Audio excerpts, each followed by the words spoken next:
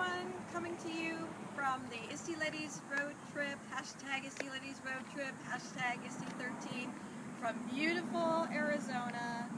And just want to say a little bit about our trip so far. I'm really fortunate to be able to have a fabulous friend, Alice Keeler, and she's at Alice Keeler. And one of the wonderful things that we're discovering in this road trip is that not only do we have many things in common, but we also have many interests, desires, hopes, and dreams in common. For example, we've been able to talk a lot about where are women in terms of EdTech? Where are women going in terms of EdTech? Where are their passions leading them in terms of EdTech?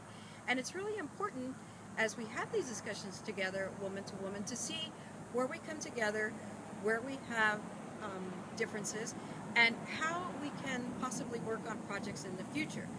As you all know, we're on the road to ISTE, and so what's great about these conversations in the car is that they're really getting us excited for the kinds of things that we're going to experience when we finally do get to ISTE.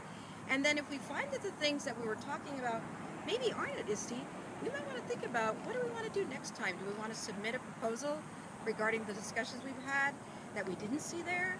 Do we want to reach out to other organizations and think about doing something perhaps with Q, something with ASCD? So it's just a great time to talk together about our interests, about our dreams, and about our hopes, and also about how we feel in terms of educators and knowing where these things could be going and where we want to be a part of that great journey. So great to see you. Bye.